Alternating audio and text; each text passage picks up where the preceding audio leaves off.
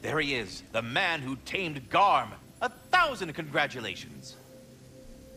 Your stags are returned. A completist. I approve.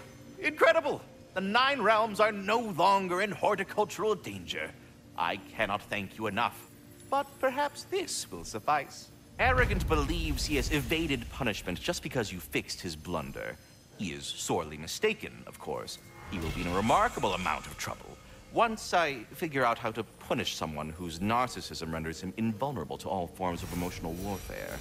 Well, any questions? I'm curious. You said the tree had plans for you.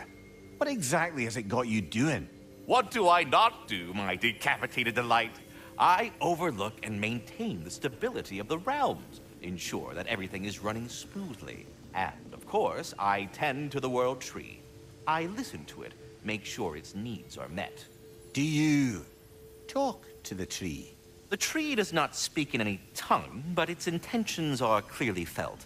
Yes, I do realize how, for lack of a better word, kooky that sounds, but it is true. Is it saying anything right now? It's saying stop asking stupid questions. Bitterness, manners.